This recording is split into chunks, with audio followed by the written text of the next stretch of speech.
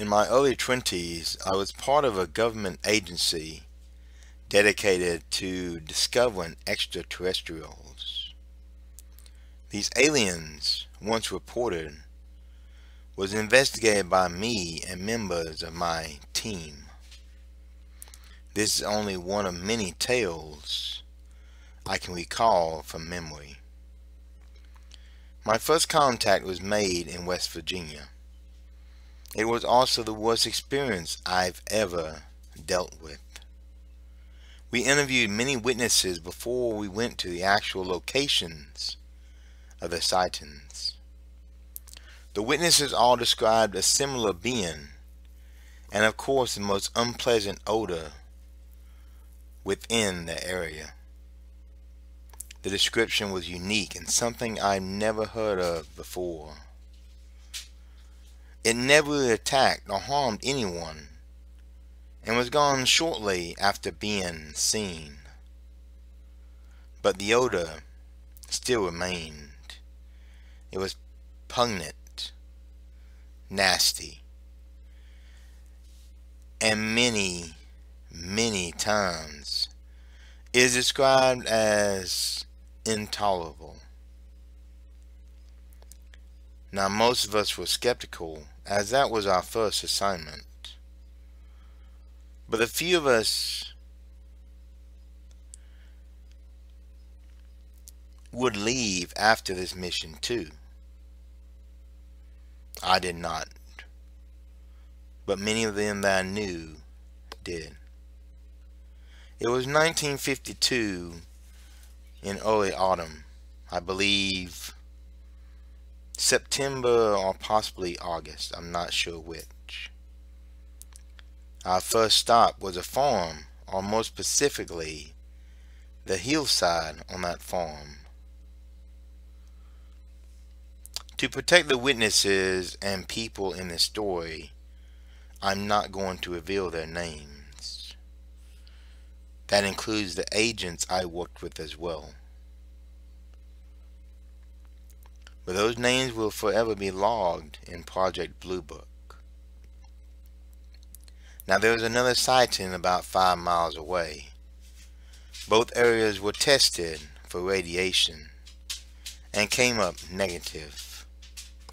In fact, nothing seemed unusual in either location except perhaps plants that were flattened. That was the only evidence left. 2 teams with 3 people assigned to each location. Our supervisor, let's call him Agent Smith, and the other person, let's call him Johnson. The 3 of us spent the night near the farm. Wilson and 2 others spent the night at the other location, 5 miles away.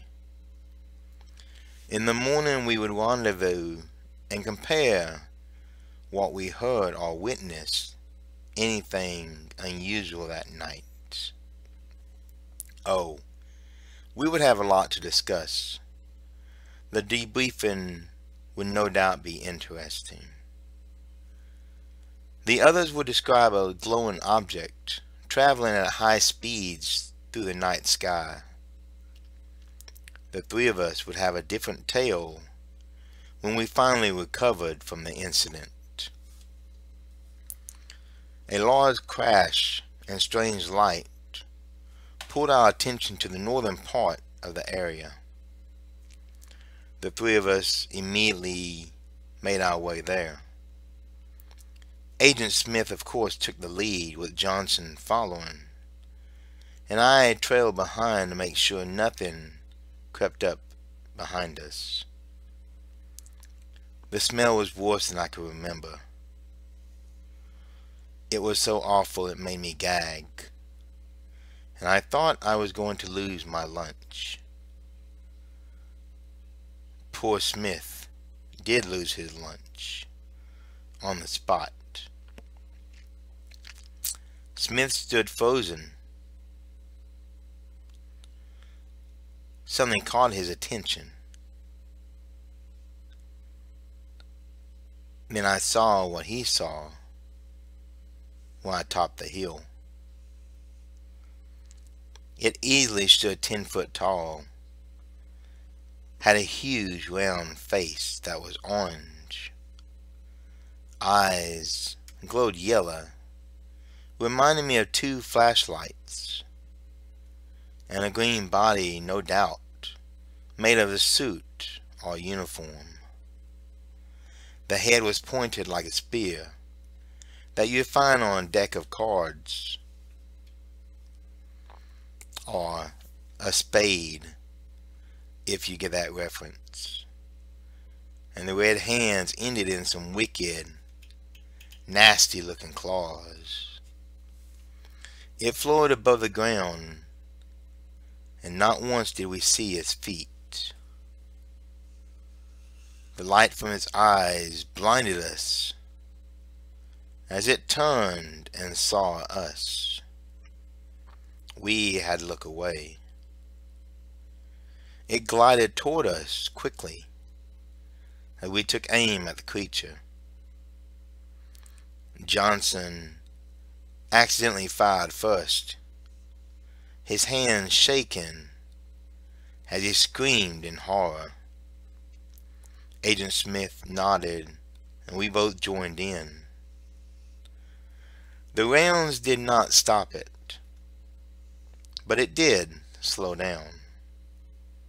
Shots bouncing off of what sounded like metal. This confirmed it was a suit or perhaps armor. The noise echoed in the darkness, and that's when his glowing eyes took on a red tint. That was the last thing I remember.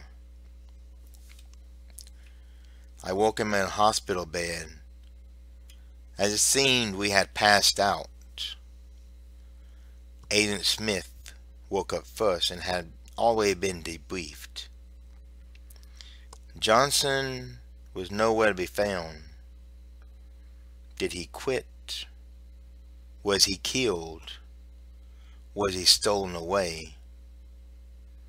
I never found out. Apparently I did not have a need to know. The papers called it the Flatwoods monster or green monster.